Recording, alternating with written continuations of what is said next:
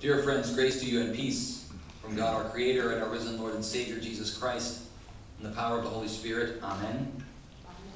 My computer broke recently. Well, it didn't exactly break. It was, as they say, maxed out, full of pictures and videos. On our vacation this summer, I was taking pictures of important historic sites, in Europe, and ran out of space.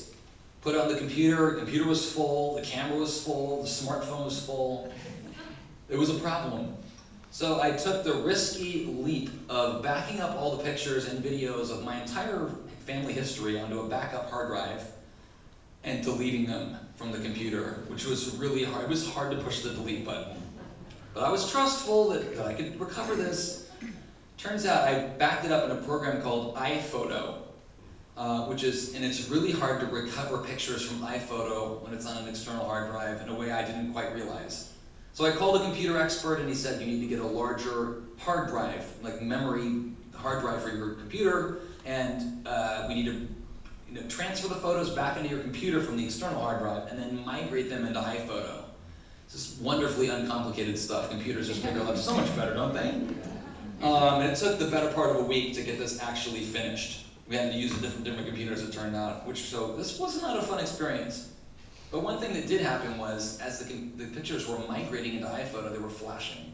And I got to see the running history of all the digital pictures that we've taken since about 2002, when my first son Jacob was born. About the time we were taking digital pictures, it was a scrolling memory of my life as a family man. I remember in particular Jacob's birth in 2002.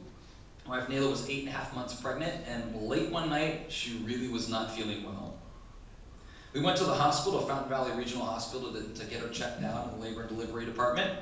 And they thought she was having pre-labor, or like early contractions, kind of. They were just sort of like a faint glimmer of what a woman experiences in childbirth, and that she was being overly sensitive, and they were going to give her Maalox and send her home. Now, for those of you that know my wife, she's a tough cookie. She has a very high pain threshold. Nayla grabbed my shirt and said, I am not going home.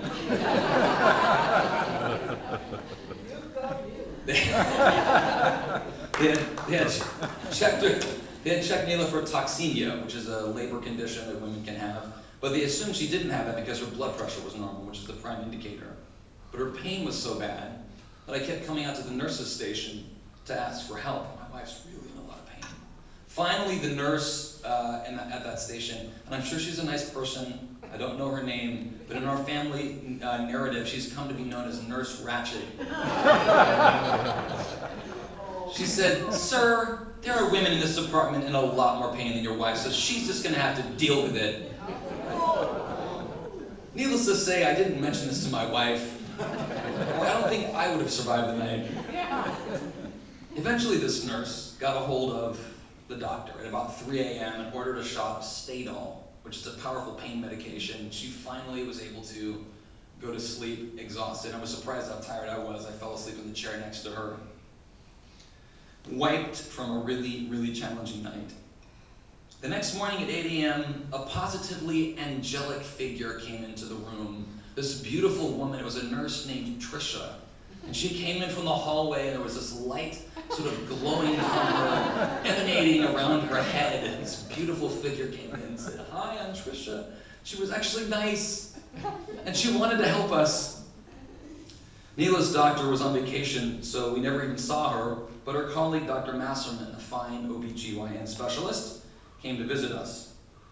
It turned out Nayla had a very rare form of toxemia called HELP syndrome. It's nearly undetectable, since blood pressure doesn't rise when the mother has this, as it does when you usually have toxemia. It was only when they did a blood test and noticed elevated liver enzymes that they diagnosed her condition. Hemolysis, elevated liver enzymes, HEL, and low blood platelets. That's the HELP syndrome. That explained the intense pain, probably emanating from Nayla's liver, and the nurse's unbelievable indifference. Dr. Masserman decided it was best to induce labor, and her water was broke at 2 p.m. on April 12th, 2002. Jacob's due date was April 25th. We knew that she would have a baby that day, which was pretty scary in itself. Not that we weren't preparing for it for 9 months, but we weren't preparing for it quite at that moment. But Jacob was born at 10:08 p.m., completely healthy, with extra big feet and hands. Mom was fine too. The key cause of symptoms in this form of toxemia is the pregnancy, and the solution is to get the baby delivered. But I vividly remember sitting at Nayla's bedside as Dr. Masterton told her, "We need to get you delivered." She looked at me with terror in her eyes. "Are we really going to do this?" I said, "Honey, I think it's kind of a foregone conclusion." And I remember her saying, "Well, it's not a question about whether we're getting a puppy. It's when we coax him out of the cage, right?" It was difficult to accept this and kind of scary to have to do something different than we had planned. But in the end, we were blessed with what turned out to be a moment of grace for us in our family life. Although everyone expected a baby girl, who would have been Emily Jean, and it turns out Emily and Jacob were the most common names in America that year. We're real original, aren't we? We brought home a perfectly healthy baby boy a few days later, Jacob Timothy, spelled with a K because my wife's German heritage. And of course, I'll never forget driving home on Warner Boulevard in Huntington Beach at about 5 miles per hour. In light of this story, when I tell people that we had a baby and then tell our baby story, my wife Nayla rightly says, "We?" Maybe you have a baby story of a child from your life that was born to you or a sibling or a friend, spouse, someone that came into your life and changed it forever. I can't help but think about our baby story, if I dare say that, when I read the story of Jesus' birth, as we heard this morning. In Matthew's Gospel, the story of Jesus' birth is told from the interesting perspective of Joseph. We see through the eyes of Jesus' earthly father what was going on, how he felt, and what ended up happening according to Christian tradition. Joseph is not enthusiastic about Mary's pregnancy. It's surprising and unexpected.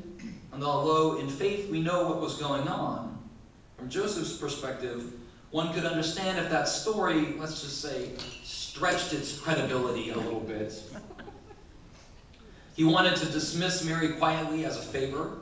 In that culture, a pregnant, unwed woman was deserving of something much worse than a repudiation and or rejection by the husband-to-be. So it seems Joseph shows Mary grace just in this. But then something strange happens to Joseph.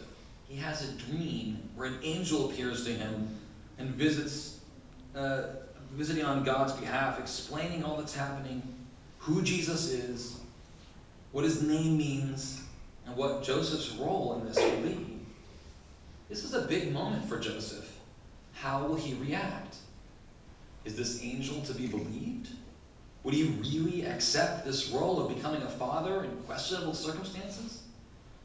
According to the customs of his culture, he was bringing shame and dishonor on his family and even staying with Mary at all.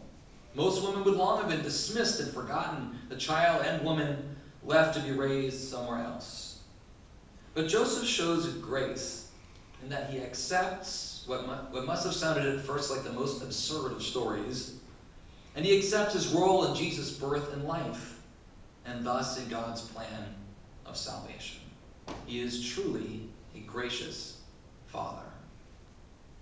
Like Mary, but in a different way, Joseph shows grace in accepting his destiny, even though it didn't fit his plans.